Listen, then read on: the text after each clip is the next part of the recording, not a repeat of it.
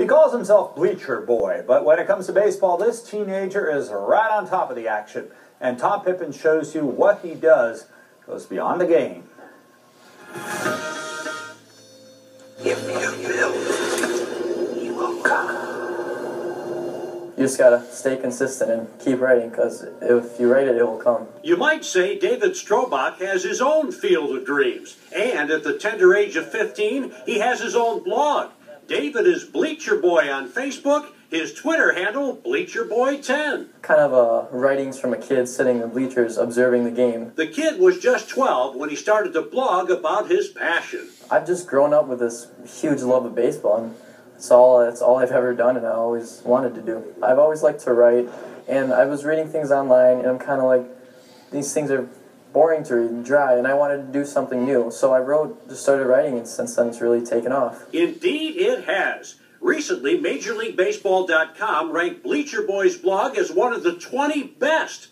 Best of all, David wants to use it to help others. One of my main goals is to kind of teach kids and help them learn how to deal with their failure as a goal, because I see kids that when they fail, they get really upset and they just give up. I don't necessarily think they have the tools, you could say, to fix what's going wrong, because once you get mentally angry, you only go downhill. Bleacher Boy the blogger can relate because David Strobach the young man has experienced everything he writes about. I was that kid once when I was younger. My mom told me one day that you're either going to stop getting all frustrated and stop playing, or you're going to have to grow up and fix your wrongs. So I learned how to do that, and I want to teach how I kind of found the way to be a better person. One of David's greatest thrills was meeting former Brewers pitcher Marco Estrada at the team's annual On Deck event a few years ago. I gave him one of my business cards that I have for Bleacher Boy, and I told him about it, and he really took interest and thought it was really cool.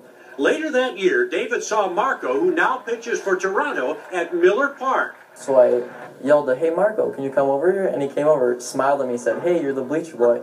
And what he did was he pulled out his phone and looked it up for her and said, "I love your stuff, man," is what he told me.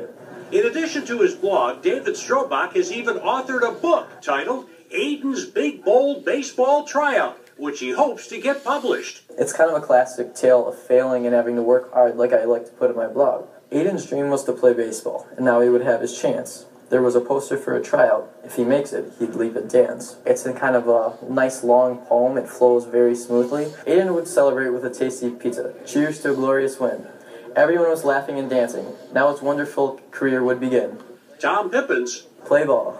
Fox 6 Sports.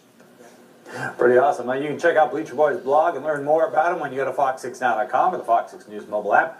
We have posted links.